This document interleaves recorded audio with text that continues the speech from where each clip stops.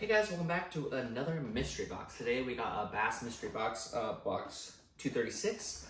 And this is by the Catch Co. This is their entry level box. They have 3 levels. This one costs you 20 bucks, and gonna get 5 to 6 items and valued around $25. So, you make $5 profit, right away they say. If you're to buy gear, so it's kind of worth it.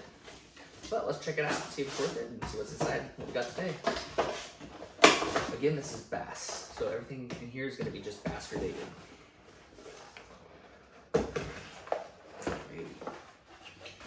And as always, you got the what's inside. It looks like we're going to be getting 5 items today. Got this sticker last time. It's a fish on with scroll. And we got ourselves a Dibble magazine. First up, we got the Stickies hooks again. These are pretty cool. They're in a eco type bag. It's kind of cool packaging, but kind of bummer you can't see what the hooks look like. You get 3 of them, and Next up, we got ourselves some Excite baits. Let's see here. High floater. Does it tell us? Excite baits. No, that's the address.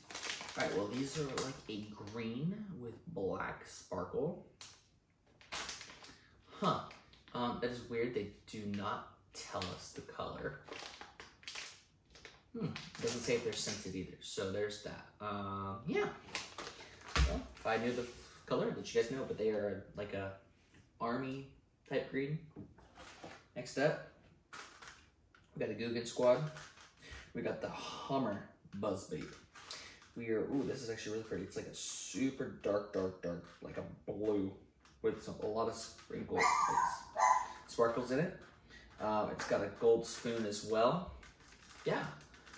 Definitely using these a lot, Oregon to catch bass. Definitely what we use a lot. Next up, we got ourselves some Exo Swim 4-inch. Next up, we got ourselves a Carl's Amazing Baits. It's a Golden Boy. So it's like yellow with dark purple fading up to black on the top. And then going down to yellow to like almost a green and a little bit of orange on the front.